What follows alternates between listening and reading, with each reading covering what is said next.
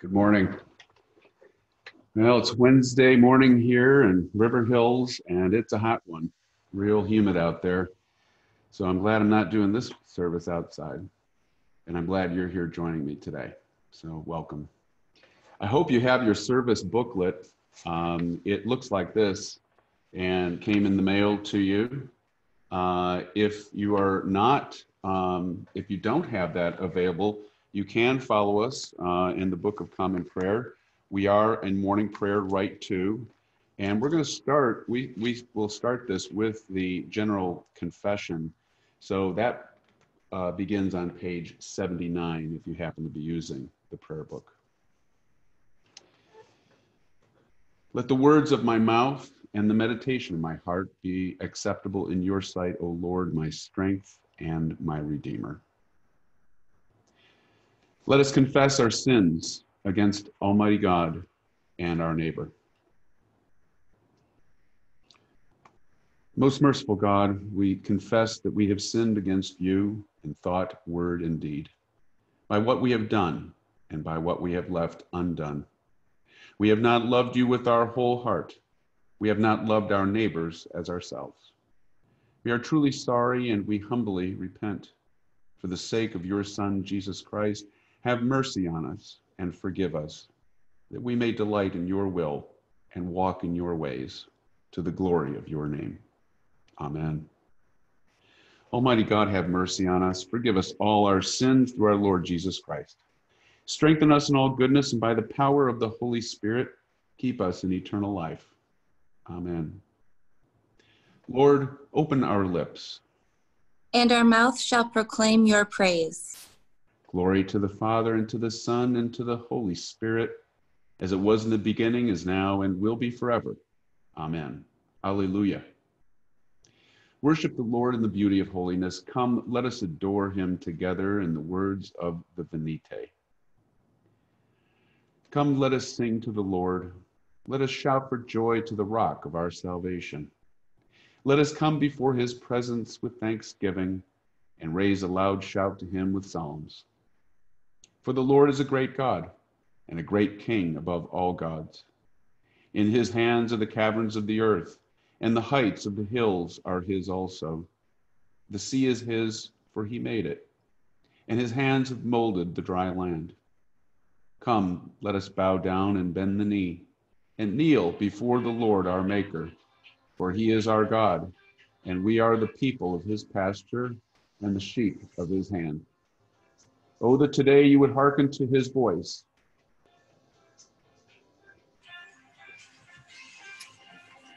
Today's psalm is Psalm number 12, and you can find that and follow with me on page 597 of the prayer book. We'll just say the psalm together. Help me, Lord, for there is no godly one left. The faithful have vanished from among us. Everyone speaks falsely with his neighbor. With a smooth tongue they speak from a double heart. Oh, that the Lord would cut off all smooth tongues and close the lips that utter proud boasts. Those who say, with our tongue will we prevail, our lips are our own, who is Lord over us?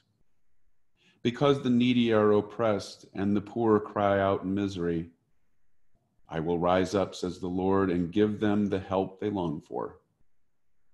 The words of the Lord are pure words, like silver refined from ore and purified 7 times in the fire. O Lord, watch over us and save us from this generation forever. The wicked prowl on every side, and that which is worthless is highly prized by everyone. The first reading for today is a reading from the book of Deuteronomy. It begins in the first chapter and the first verse. These are the words that Moses spoke to all Israel beyond the Jordan, in the wilderness and on the plain opposite Suph, between Paran and Tafel, Laban, Azaroth, and Di Zahab, by the way of Mount Seir, it takes 11 days to reach Kadesh Barnea from Horeb. In the 14th year, on the first day of the 11th month, Moses spoke to the Israelites just as the Lord had commanded him to speak to them. This was after he had defeated King Sihon of the Amorites, who reigned in Heshbon, and King Og of Bashan, who reigned in Ashtaroth and in Edrei. Beyond the Jordan, in the land of Moab, Moses undertook to expound this law as follows. The Lord our God spoke to us at Horeb, saying, "You have stayed long enough at this mountain. Resume your journey and go into the hill country of the Amorites, as well as into the neighboring regions, the Arab, the hill country, the Shephelah and Negeb, and the seacoast, the land of the Canaanites and the Lebanon, as far as the great river, the river Euphrates.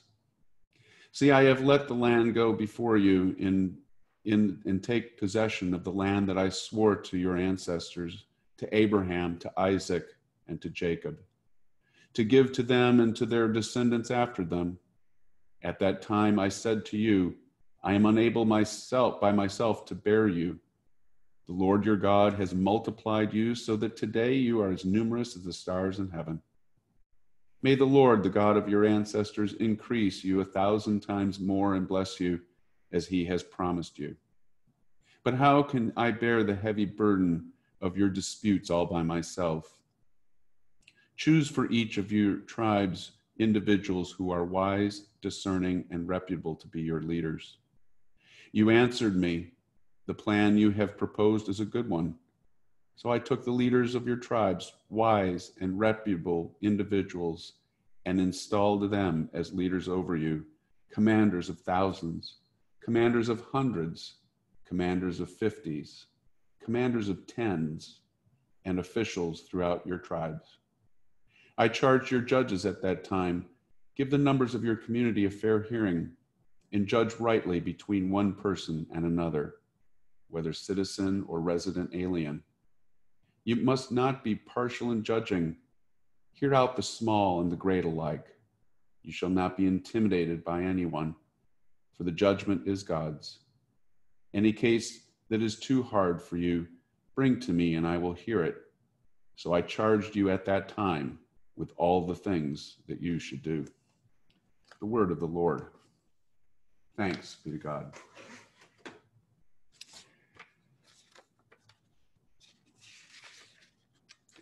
Let us say together the words of the Nunc Dimittis.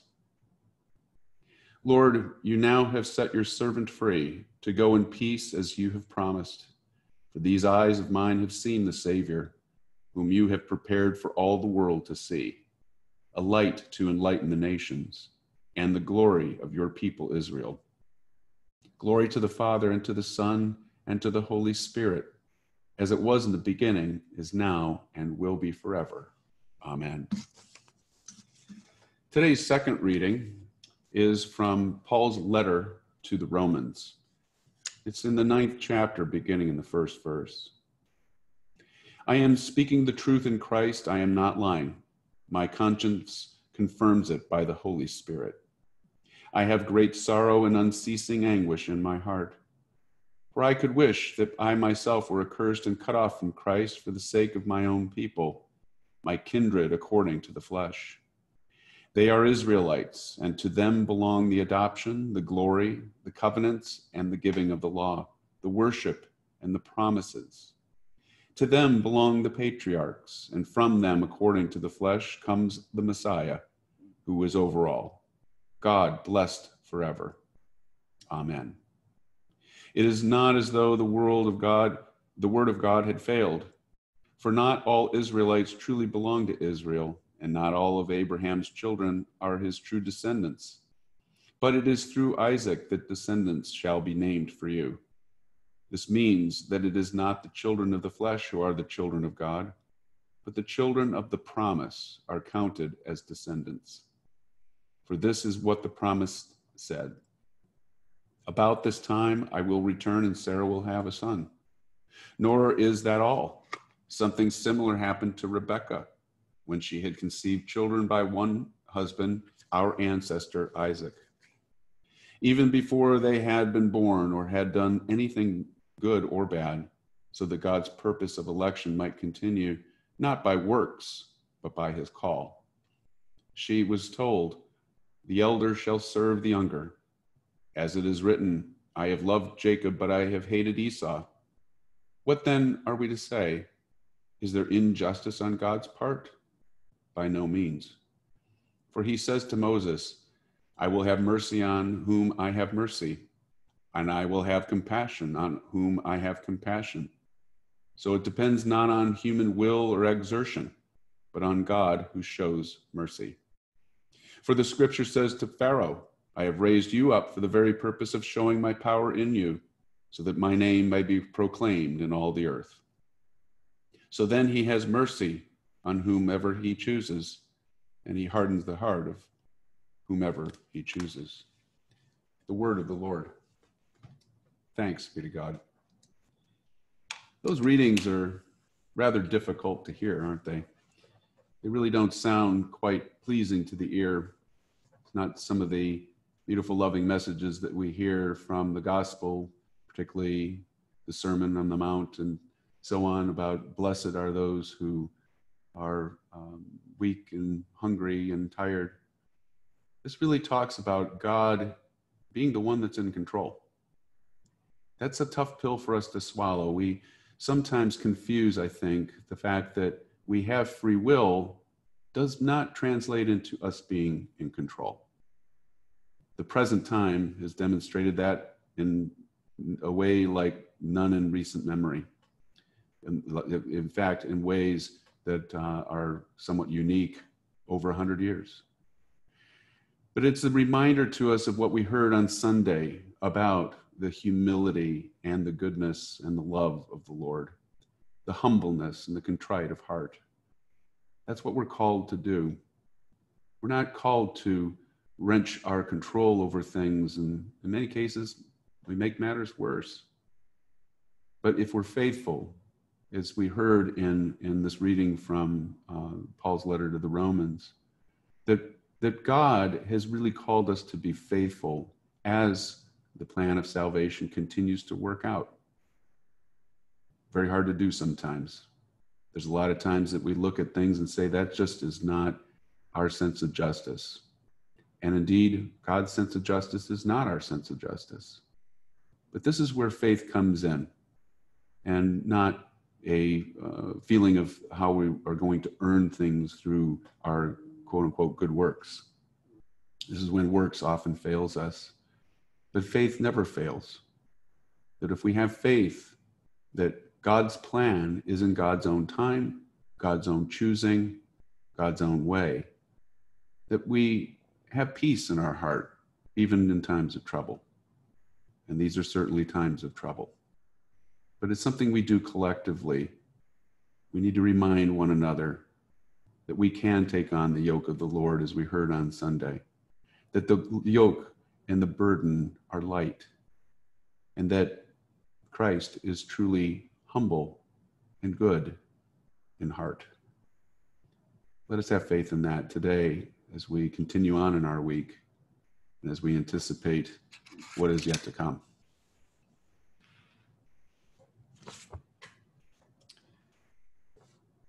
Let us confess our faith in the historic words of the Apostles' Creed. I believe in God, the Father Almighty, creator of heaven and earth. I believe in Jesus Christ, his only Son, our Lord. He was conceived by the power of the Holy Spirit and born of the Virgin Mary. He suffered under Pontius Pilate, was crucified, died, and was buried. He descended to the dead. On the third day, he rose again. He ascended into heaven and is seated at the right hand of the Father. He will come again to judge the living and the dead. I believe in the Holy Spirit, the Holy Catholic Church, the communion of saints, the forgiveness of sins, the resurrection of the body, and the life everlasting. Amen. The Lord be with you. And also with you. Let us pray. Our Father, who art in heaven, hallowed be thy name. Thy kingdom come, Thy will be done on earth as it is in heaven. Give us this day our daily bread, and forgive us our trespasses as we forgive those who trespass against us. And lead us not into temptation, but deliver us from evil. For thine is the kingdom, and the power, and the glory, forever and ever. Amen. Show us your mercy, O Lord. And grant us your salvation. Clothe your ministers with righteousness. Let your people sing with joy. Give peace, O Lord, in all the world. For only in you can we live in safety. Lord, keep this nation under your care. And guide us in the way of justice and truth. Let your way be known upon earth. Your saving health among all nations. Let not the needy, O Lord, be forgotten. Nor the hope of the poor be taken away. Create in us clean hearts, O God. And sustain us with your Holy Spirit. Lord God, Almighty and everlasting Father, you have brought us in safety to this new day. Preserve us with your mighty power, that we may not fall into sin nor become overcome by adversity. And in all we do, direct us to the fulfilling of your purpose through Jesus Christ, our Lord. Amen. O God, you have made of one blood all the peoples of the earth and sent your blessed Son to preach peace to those who are far off and to those who are near. Grant that people everywhere may seek after you and find you. Bring the nations into your fold. Pour out your Spirit upon all flesh and hasten the coming of your kingdom through Jesus Christ our Lord. Amen. I invite your prayers and intercessions today. We lift up to the Lord. We pray especially today for peace, for health, for security, for all people. We pray for the patience that we need to endure this time with coronavirus and unrest. We ask that we have a better understanding of our purpose and what God is calling us to do. We ask that we take on that mantle of humility and grace, that we do it willingly, that we do it lovingly, and that we do it with blessing for the common good. I ask your prayers today for Jeff, Kirsten, for Michael, Susan, Elizabeth. I invite your prayers today, especially for Nance, who is entering into 24-hour-a-day hospice care. We ask that the Lord look mercifully upon her and her caregivers, her family and her friends. Pray for Julie and her ongoing recovery. Pray today especially for Jenny, who has sadly seen a return of cancer. Her husband Will and their family, as they stand by her side and offer her encouragement. Pray for Ken, Helen, Joyce, Lauren, June and Robbie, Stephanie and Ryan, Joan, Tony, Jennifer, Jenna, Tom, Joyce, Michelle, Connor, Elliot, Linda, Andrew, Maida, Shirley, Joseph, Cooper, George. Pray today for Florence, who passed from this life at the Zilber Hospice, the mother of John, who mourns her loss. She died on July 2nd. We pray for her peaceful repose, for comfort and strength for John and all who love her. Pray for Donnie, Missy, Deborah, Bill, Mo, Leah, Sally and Ed, Donna, Diane, Becky, Kate and Jerry, Betsy, David, Bonnie, Alex, Gail, Larry, Rob, Jim, Pam, Bud, Courtney, Brian, Brenda and Jeff, Nels, Kathy, Kwame, Kaya, and Khalees, and Grace. Pray for the families of Bob Slater, Sue Wernicke, and Kathy Seelig, all who continue in their grief journey of the loss of their beloved. May they be given strength and courage and guidance. Pray for all of those who struggle with the coronavirus. Pray especially for communities that have seen spikes in new cases. We pray that the healthcare workers are given the strength to continue on in their diligent work.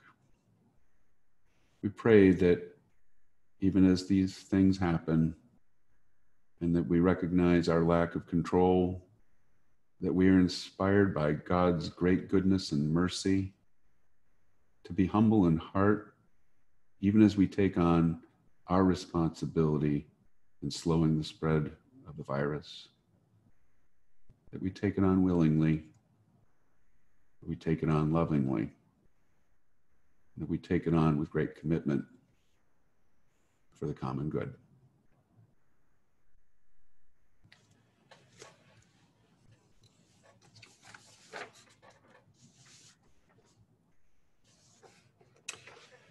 We'll close with the general thanksgiving. Almighty God, Father of all mercies, we, your unworthy servants, give you humble thanks for all your goodness and loving kindness to us and to all whom you have made.